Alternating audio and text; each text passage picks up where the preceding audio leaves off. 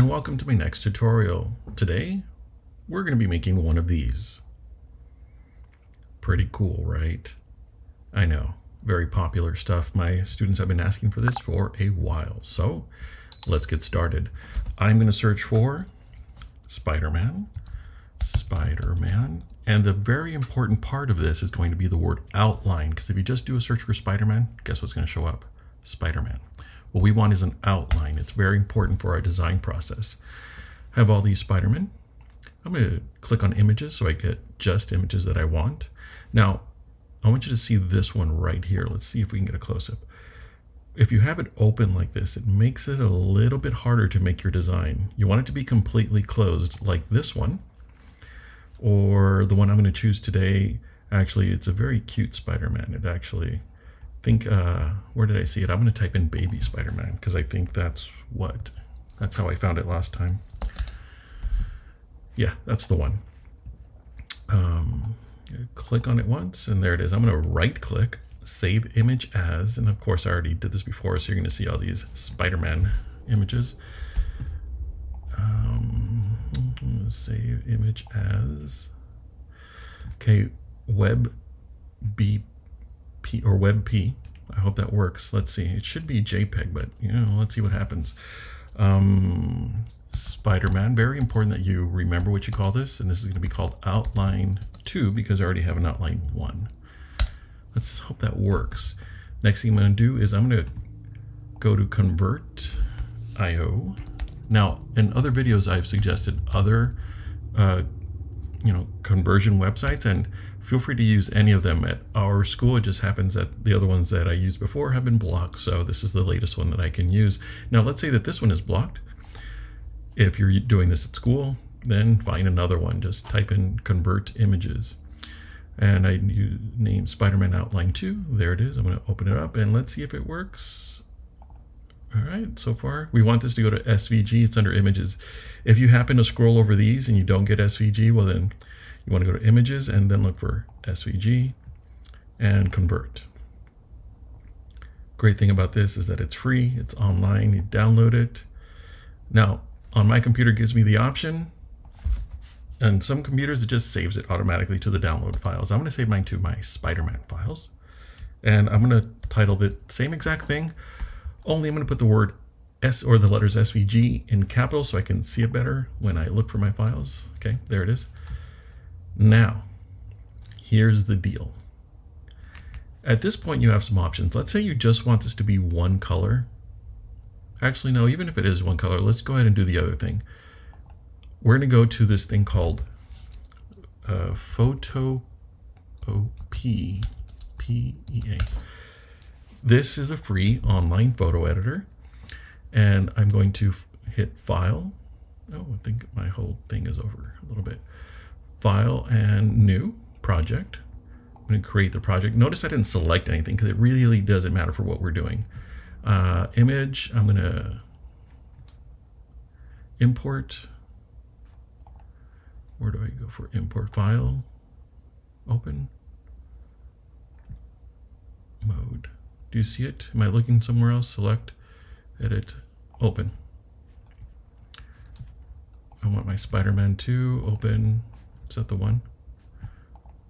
Okay, we have our original image. Spider-Man 2 outline. Now I turned it into a PSD. Not very important for what we're doing, but here's what I want to do. There are two tools that we want to use here. One is called, what is it called? I call it the W tool. It's a wand.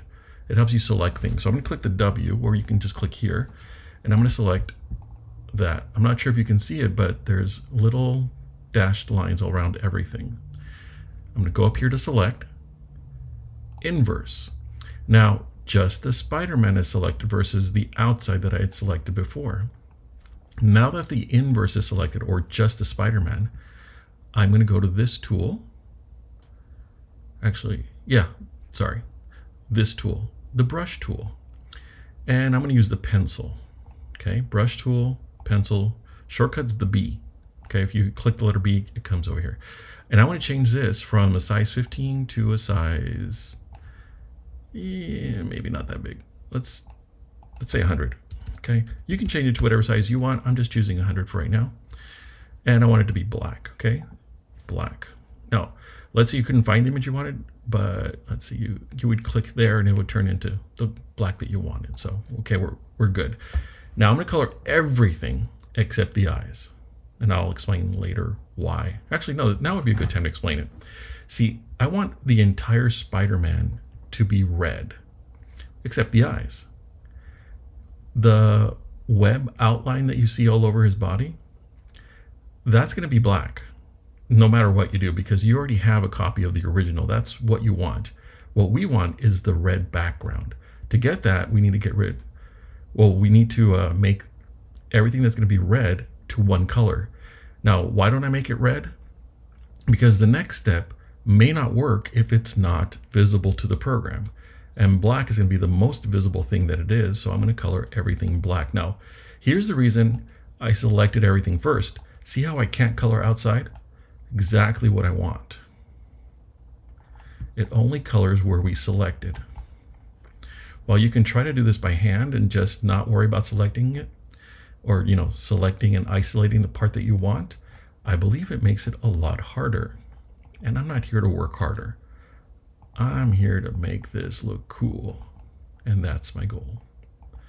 Okay, this part right here is a little tricky. All right. Now, I did it. This is exactly what I want. So I'm gonna hit File, and I'm gonna export as. Now, someone might point out that SVG is already an option. SVG is what we want. Now, for some reason, every time I've used SVG here, it just doesn't import into Tinkercad. So I have to go to JPEG, fullest quality, and hit save. And it's going to ask me where I want to save it. Here, Spider-Man Outline 2, but this time, this is the black one. So black, hit save. Okay, now I'm going to go back to convert more files, choose files, and of course I want the one that says black at the end, right there. Open, and I'm going to change this to an SVG, convert. This is usually very fast, so I don't expect to wait long. Download, great. Same thing here, but this time I'm going to type in SVG so I can see it better when I'm looking for it later. Great, saved. Now let's go to Tinkercad. Go to Designs, Create New Design, 3D Design. As you can see, I did one earlier. I'm going to change this to Spider-Man. And let's leave it there. I'm going to import. Up here, choose a file. And what do we want? We want the SVGs. We want the one with number 2. Did we create one for number 2? Okay, there's the black one. Fine, let's start with the black one. And I'm going to change this to 100 just because if I leave it the way it is, it creates this huge icon or image. Don't want that. All right, there's that one. And I'm going to change that. Yeah, let's change that to right now 4. Okay. And while we're at it, let's just change it to red. Red. Cool. Not bad, right? Okay, let's go back to import, choose a file, and to black SVG. There it is. Open. Change this one again to 100. Import. Now, because they're both 100, they're going to be the exact same size, and they're going to import in the same exact location, so you don't have to do much. Now, usually when it's imported, it's not the same color. It's going to be like grayish, I believe. Oh no, it's pink this time. Interesting contrast. All right, I'm going to change this to black because it's going to look super cool right away. And here we go. I'm going to change that to 5. Now, for the most part, you could actually print it like this and just leave the eyes blank. I don't personally like that. But let me remind you, the webbing is 5. The red background is 4. And now for the eyes. I'm going to change this to 64. And this one's going to be 3. And white, because it just looks cooler that way, right? So I'm going to put this right there. I'm going to just stretch it out so that it's covered. And at the same time, I got to consider I don't want it to go past, the outline we already established. Now, when I go in this direction, it might make it, you know, go past here. You got to pay attention to that part too. All right, let's look around. Is it covered completely? Yes. And let's look over here. Now, the reason this is important is because the different heights will give this illusion of texture. If you made them all the same height, well, what you're going to have is just an outline, a solid color outline. In fact, let me just show you right now. Let me duplicate this. Okay, let's make them all 5. Okay. Oh wait, the red part 5. Now, the machine, if you're doing this in one color, the machine is just going to see one solid object, and it'll look more like this when you print it. Why didn't I change everything? There you go. Red. And then let's just change that one. And this is what it will print. Barely visible, maybe even there, Spider-Man. Whereas this, if you have the different layers, even if you're doing one color, you'll be able to see the distinction. And if you feel like it, you could even paint it. Now, in my class, you're going to have the option of doing multicolor prints. Now, if you're here and you only have one color, just go ahead and export this, and then you can print it. And if you like the video, please subscribe, because I'll be putting out more. Thank you for liking it, and goodbye. But for my students, go ahead and pay attention, because I'm going to show you, let's get rid of this one, how to color it in our Bamboo Studio printer. So I'm going to hit export as an STL. I'm going to save it. And of course, when I name this, it's going to be finished or the complete. That way you know what you're working with. Okay, I'm going to go to Bamboo Studio, which is right there. And here we go. I'm going to start a new project. And now, very important, when you're working with Bamboo Studio, in my classroom at least, you got to know which printer you're using. We have Bamboo printers, the X1 Carbon's in the front of the class with a cool plate. If you're going to use the printers in the back, the P1Ps, they used a textured plate. The colors are very important. You want them to match what's already there. And of course, we need at least these colors here. And the yellow one doesn't matter, because we're only using 3 colors for this particular one. So if we wanted to, it could be green. But now that we have them in order that we want, let's go ahead and import our Spider-Man that is finished right there. Open. Okay, can't really see it, right? Well, we're going to use this paint bucket to start coloring. Now, let's say you don't see the paint bucket. It's because you haven't selected the object. So select the object, use the paint bucket. Now, the outline is already black. And the reason it's black is because it's the first color. So it defaults to the first color for everything. What I want is the red background. So here's what I'm going to do. Well, let's do the red background. And I'm going to use this tool right here, height range. Do you remember how tall the red section was? Pop quiz. Did you know it was going to be there? 4. It was 4 millimeters. So what I'm going to do is I'm going to click under here. This is the back. Click. And now it's 4 exactly, right? Click the back. It's 4 exactly. Now the eyes are red. Pretty evil Spider-Man going on here. We don't want that. So let's use the paint bucket, the color white, and I'm going to click inside.